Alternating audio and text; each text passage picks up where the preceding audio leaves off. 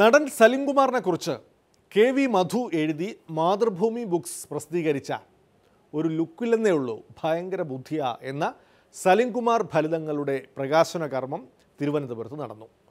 പ്രകാശന കർമ്മം നിർവഹിച്ച മുൻ വിജിലൻസ് ഡയറക്ടർ ജേക്കബ് തോമസിനെ കുറിച്ച് സലിംകുമാർ രണ്ട് നല്ല വാക്ക് പറയണമല്ലോ. പിന്നെ ഞാൻ അണ്ണനെ പറ്റി കുറച്ച് ഇല്ലാത്തതൊക്കെ പറഞ്ഞിട്ടുണ്ട്. വെറുതെ പൊക്കി അടിക്കാൻ വേണ്ടി കൈന്നിട്ട് കാച്ചി. നീ എന്തിനാ ഈ ആവശ്യമില്ലാത്ത കാര്യമൊക്കെ പറയാൻ പോകുന്നു? എന്താ പറഞ്ഞു പിടിപ്പിച്ചിരിക്കുന്നത്?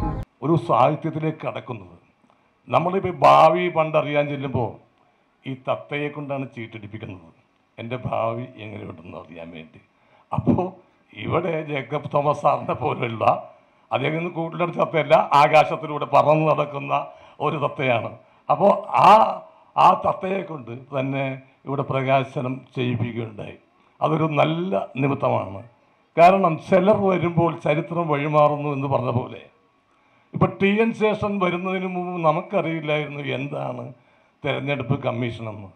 അതേ ജേക്കബ് തോമസ് സാർ വരുമ്പോൾ ഈ വിജിലൻസ് ഡയറക്ടറൊക്കെ കേരളത്തിൽ ഉണ്ടായിരുന്നു എന്നറിയിച്ചതും ജേക്കബ് തോമസിനെ പോലെ ധീരനായ ഉദ്യോഗസ്ഥനാണ്. ഇതാണ് വലിയ ഇല്ലാത്തതും കൈന്നിട്ട് കാച്ചു എന്നൊക്കെ പറഞ്ഞത്. ഇതൊന്നും ഇല്ലാത്തല്ല, ഉള്ളത് തന്നെ. തിരുവനന്തപുരവും കണ്ണൂരും തെക്കു വടക്ക് കിടക്കുന്ന ജില്ലകളാണ് സലിംകുമാറിന് ഒഴിച്ച്. എന്താ പറയുന്ന ഈ തെക്കൻ കണ്ണൂർ ഇന്നിവിടെ കൂടിയിരിക്കുന്ന അല്ലേ, തെക്കൻ കണ്ണൂരല്ലേ ഇത്? അതെ, തെക്കൻ കണ്ണൂരാ പണ്ടായിരുന്നു തിരുവനന്തപുരം പേര്. കാരണം കണ്ണൂർക്കാർക്ക് കൂടുതൽ രാഷ്ട്രീയ കൊലപാതകങ്ങൾ ഇവിടെ വന്നപ്പോൾ പിന്നെ തെക്കൻ കണ്ണൂർ എന്നല്ലാതെ എന്താ വിളിക്കുമ്പോൾ തിരുവനന്തപുരത്ത്? കാരണം നമ്മുടെ ഇവിടെ സെക്രട്ടേറിയറ്റ് തുടങ്ങിയ എല്ലാ സംഭവങ്ങളും നമ്മൾ വിദ്യാസമ്പന്നരാണെന്നൊക്കെ അഭിമാനിച്ച് നടന്നിരുന്ന ഒരു നാട്ടുകാർ ഇന്ന് വളരെ പരിതാപകരമായ അവസ്ഥയിലാണ്. ഇതിനൊക്കെ കാരണം ശരി നമ്മളിൽ വിട്ടുപോയിക്കൊണ്ടിരിക്കുന്നു എന്നുള്ള തെളിവാണ് ഈ തെക്കൻ കണ്ണൂർ പോലത്തുള്ള സ്ഥലങ്ങൾ. താൻ ഒരു മഹാനടൻ ആയത് എങ്ങനെയെന്ന് സലിംകുമാർ വെളിപ്പെടുത്തും. ഒരുപാട് ദുരിതങ്ങൾക്ക് നടുവിൽ നിന്നപ്പോൾ നിങ്ങൾക്കറിയാം, ഏതാണ്ട് 10-15 പ്രാവശ്യം എന്നെ കൊന്നതാണ്. അവിടെയൊക്കെ ഞാൻ ചിരിച്ചു നിന്നില്ലെങ്കിൽ പണ്ടേ ഞാൻ ചത്തുവേനെ. കാരണം എന്നോട് വിളിച്ചു ചോദിക്കുകയാണ്, ഹലോ ഒന്നുമില്ല, പിന്നെ ഫോൺ മിണ്ടുന്നില്ല. അപ്പം എനിക്ക് മനസ്സിലായി. കാരണം ഈ വാട്സപ്പിലും ഫേസ്ബുക്കിലൊക്കെ ഒരുപാട് പ്രാവശ്യം ഇങ്ങനെ പക്ഷേ എനിക്ക് സന്തോഷമുണ്ടെന്നാണ്. സന്തോഷം എന്ന് വെച്ചാൽ വാട്സപ്പിലൊരു മെസ്സേജ് കണ്ടപ്പോൾ എന്നെ മാലയൊക്കെ ഇട്ടിരുത്തിയൊക്കെ ഒരു ഫോട്ടോയിൽ അതിൻ്റെ അടിയിൽ മഹാനടൻ യാത്രയായി എന്നാണ്. എനിക്ക് സത്യം എൻ്റെ ആ വികാരം പറഞ്ഞറിയിക്കാൻ വയ്യ.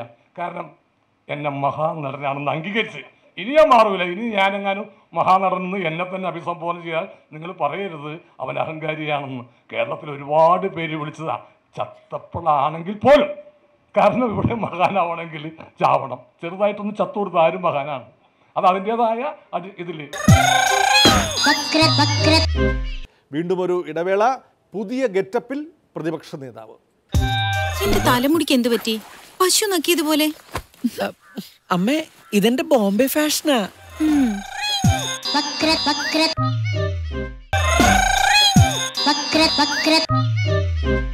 ചലച്ചിത്ര താരങ്ങൾ പുതിയ സിനിമകൾക്കായി രൂപത്തിലും ഹെയർ സ്റ്റൈലിലും മറ്റും മാറ്റം വരുത്തി പുതിയ ഗെറ്റപ്പിൽ എത്താറുണ്ട്.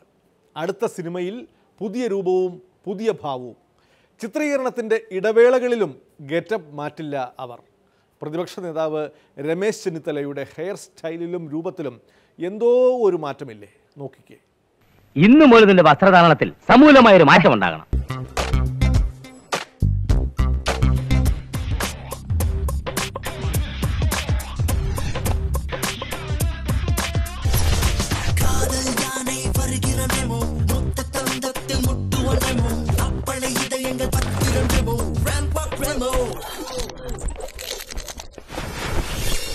Let's go. Yo. Yo.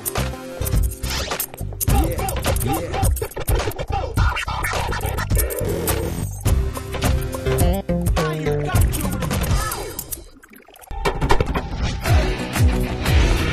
Round and round we go, watching the baby shell. Tripping on my rhythm, when I take it like a beat.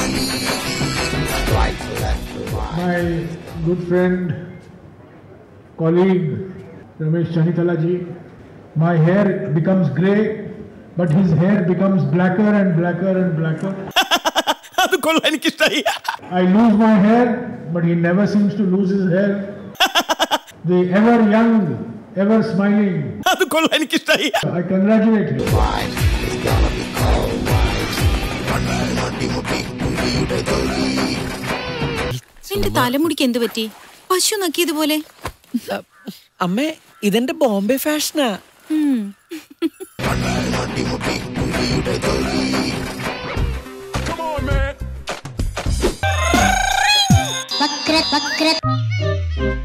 അപ്പോൾ ഇന്നത്തെ വക്രദൃഷ്ടി സമാപിക്കുന്നു. വീണ്ടും നാളെ ഇതേ സമയം. നന്ദി, നമസ്കാരം.